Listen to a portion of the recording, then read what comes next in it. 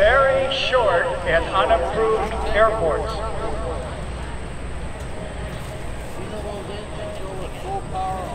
But I'm proud to tell you that more than 2,500 of these aircraft have been built. They've been flown successfully in 77 countries around the world. Show during the days of the F-14 Tomcat. Tomcat pilot Seamus Flatley is yet another great aviator making records with the F-14 Tomcat. But as it comes in, look at the wingspan. Think about the size of the deck of the aircraft carrier. And when I asked the Admiral, we had a little time to talk, and I said, "Sir, we heard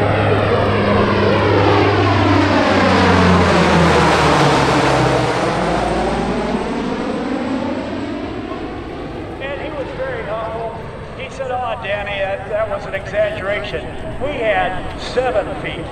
Folks, 7 feet is not very much clearance. They did it 20-some times. They did full stops. They did takeoffs from the aircraft carrier the aircraft over a wider area so the tires don't sink in.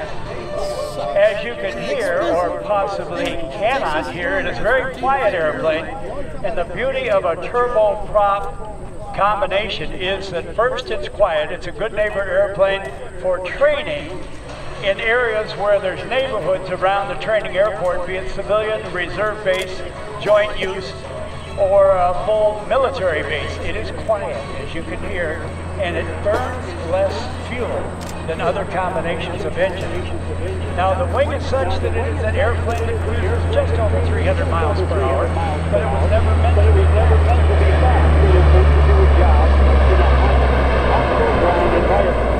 Because of its slow speed capability, when they are refueling helicopters going across the North Atlantic, from each wing area they will have 2 drogue chutes with the refueling net on them and a line down to maybe 160 feet or so in some cases.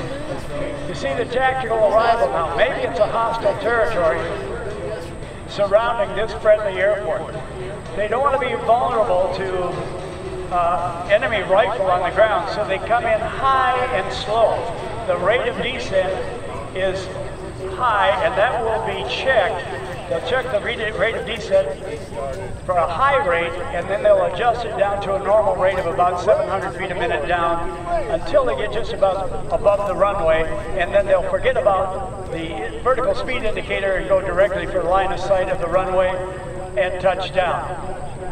Now, max anti-skid braking, a lot of rubber meeting the highway, and the reversers has approximately to about 92 or 94% of reverse. They propel the thrust forward, the airplane stops. The pilot without the ability to turn around on the runway or have a parallel taxiway has a steering wheel by his left thigh, and he just manipulates the nose wheel to stay on the center line of the runway. There may be a spotter back at the back door relaying information.